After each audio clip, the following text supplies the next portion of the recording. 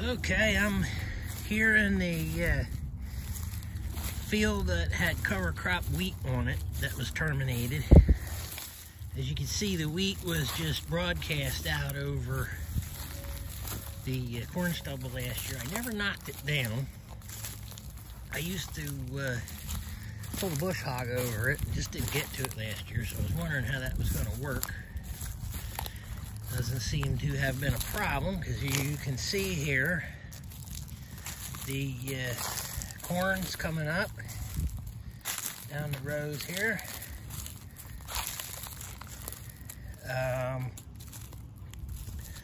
See foxtail seedlings in there. We're going to do post-emerge herbicide application in order to deal with that. There's no pre-emerge on this field. Yeah, so I got a good burn down on the wheat.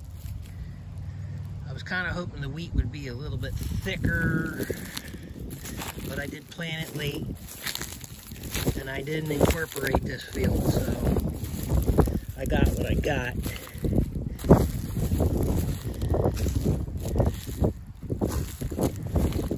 So I'm going to go down over here by the other field that had,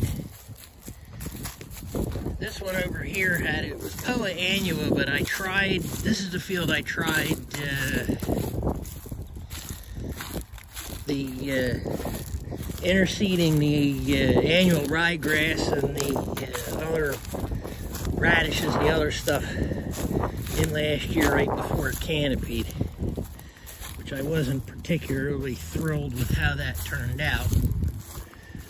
But I did notice something as I was planting in here, is that everything that I thought in here that was Poa annua was not. You can see here, this was the annual ryegrass, and there was lots of it in here.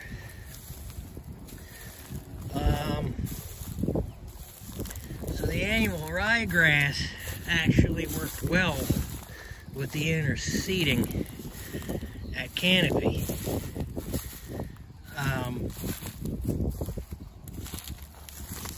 The broadleaves that I put in here, and the mustards and the African cabbage and the other stuff, didn't do much of anything, so I'm probably not going to repeat that. If I do any interseeding again, and oh, what did I do here? Ooh, I must have got off my mark. Look at that, I got a twin row here. That's going to be interesting. Huh. Yeah, how did I do that? Alright, well anyway, yeah, when if I try the interseeding again, it's just going to be annual ryegrass to establish in there as a cover for the following spring. I'm not going to waste my money on the various broadleaf covers again, trying that. So, yeah, so that's where we're at now.